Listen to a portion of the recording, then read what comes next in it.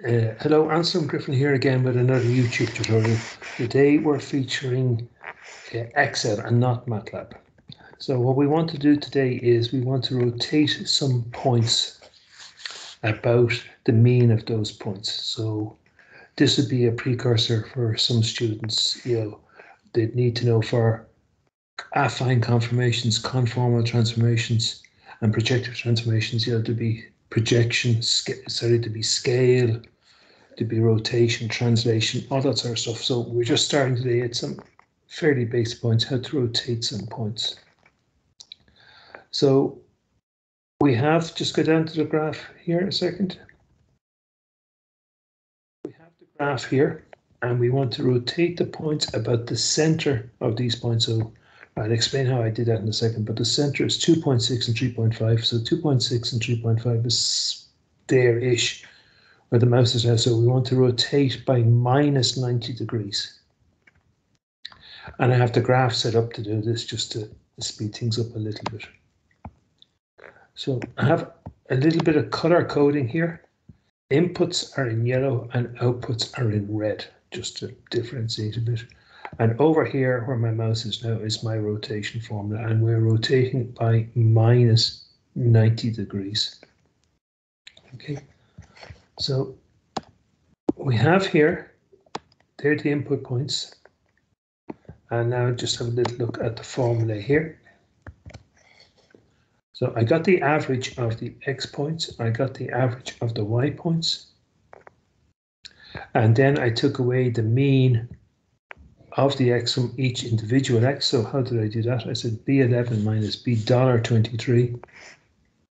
And what does the dollar do? As you drag down the dollar in front of the 23, keeps the 23 constant. So all the time you're saying B11 minus B23, B12 minus B23, B13 minus B23, etc. And likewise here for the y coordinates, it's C11 minus $23, and as you drag down, the dollar in front of the 23 remains constant as you drag down. Okay, just go over here and just turn that off a sec, the formulas. So I suppose by rights, that should be yellow. So we have minus 90, and we need to convert that into radians. Why? Because in Excel and MATLAB and Python and all those formulas, it assumes you're working in radians. So what I said there was, I got the radians of it. So that would be there. And there's, if I just go up a little bit, there's my rotation matrix there, just at the top of the screen. So the cos of J8, the sine of J8, the cos of minus the sine of J8, and the cos of J8. So I just want to get now the coordinates after rotation. So you highlight, there's the points. That's a 10 by 2 matrix there. That is a 2 by 2 matrix, and a 10 by 2 by a 2 by 2 will give you a 10 by 2. And I have this pre-colored. So I highlight that 10 by 2 area, go up to the formula bar, equal MMULT. So MULT, matrix multiply, highlight the 10 by 2, comma, the 2 by 2. And a lot of my students would go wrong here. They would just press the enter button, but it's not enter, it's finger on the control button, finger on the shift button, finger on the enter button. So there we are. And I had the graph set up. I hope that's all right.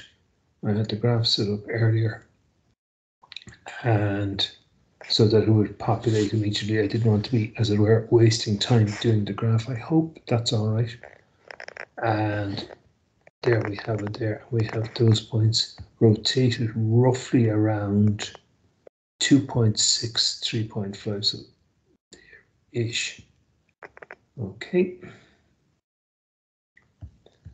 And Then what I did was